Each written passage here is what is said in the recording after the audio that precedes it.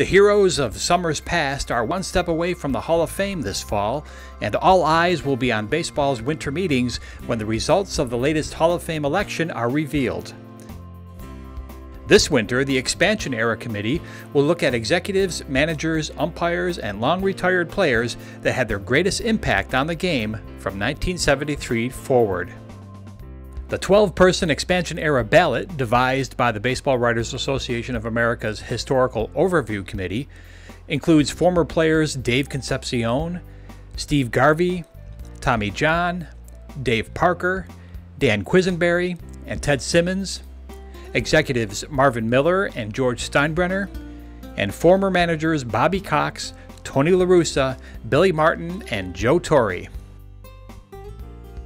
The 6 players on the ballot spent the majority of their big league careers in the 1970s and 1980s, as all players on the Expansion Era ballot must have been inactive for at least 21 seasons.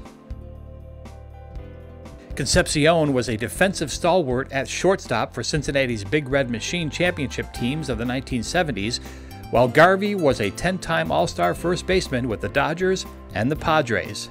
John was a 4-time All-Star with 288 career wins, most coming after the successful ligament replacement surgery that now bears his name. Parker's remarkably strong throwing arm and all-around talent led him to 7 All-Star teams and 2 World Series rings with the Pirates and the Oakland A's. Quisenberry's submarine delivery made him one of the premier closers in the game in the early 1980s, while Simmons was an 8-time All-Star and a power-hitting catcher with 483 career doubles.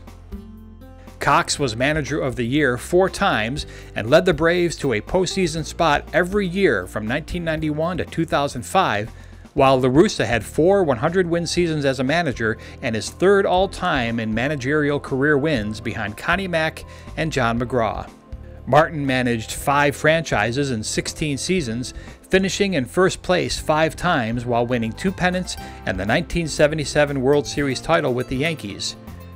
Torre managed the Mets, Braves, Cardinals, and Dodgers and won 6 pennants, 8 division titles, and 4 World Series as the Yankee skipper.